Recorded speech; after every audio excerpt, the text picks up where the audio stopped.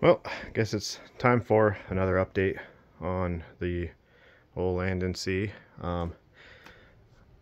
Just took that off a few minutes ago. Let me see, my tool's still up there. We just got back done from a 5-day camping trip, and spoiler alert, that Suzuki put in some work. Outdrive is fine. Stairs, fine. Paint, still needs to be done. Door, not finished. But we were cruising across the big lake. Had my in-laws with us, and we're having a great time.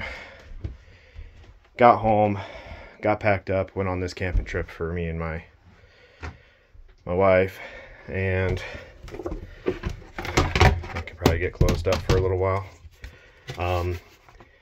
Made it about 2 hours into the trip, and engine died. On the trip for me and my wife, we were just crawling. I say like 5-6 miles an hour. We're doing like 1100 RPM, barely moving. And fun thing was, the engine died, and I just thought, oh, carburetors, dang it. Well, yeah, engine bay's a disaster right now. So, get the engine started, thinking, oh, okay, well, it's just something stupid, because, you know, I hate carburetors. And I was like, well, let me just check the oil. Oh, no. I don't know if y'all can see that very good, but that is just milky. And about, 6 quarts over full. So, that's what I get to do today.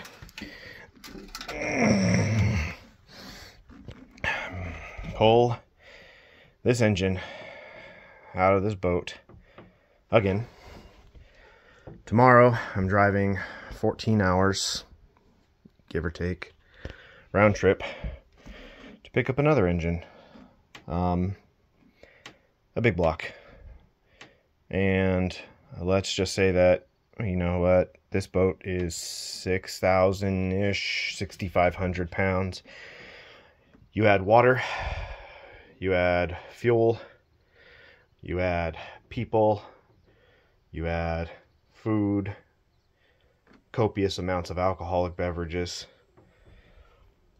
Small blocks, while they can be exceptional, are not built for that much weight. There's a reason that they don't put small blocks in giant wreckers and stuff, is that they just don't have the internal. This is a freshly rebuilt engine a couple years ago. I mean, it was, I wouldn't say brand new, it probably had like 5,000 miles on it when I got the engine. Everything about this engine is good and fine, and nothing wrong with it. And now I blew either a head gasket or broke a water passage. I hope I didn't break a water passage or something. Probably a head gasket. Let's just call it what it is. But even when we were cruising across the lake, we were still only doing about 22 miles an hour. We were not topped out full speed.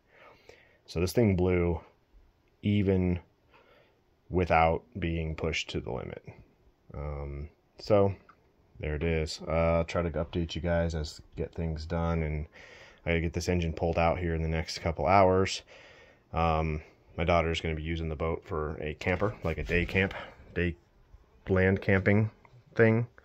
So I gotta get this out, get it cleaned up, buttoned up, and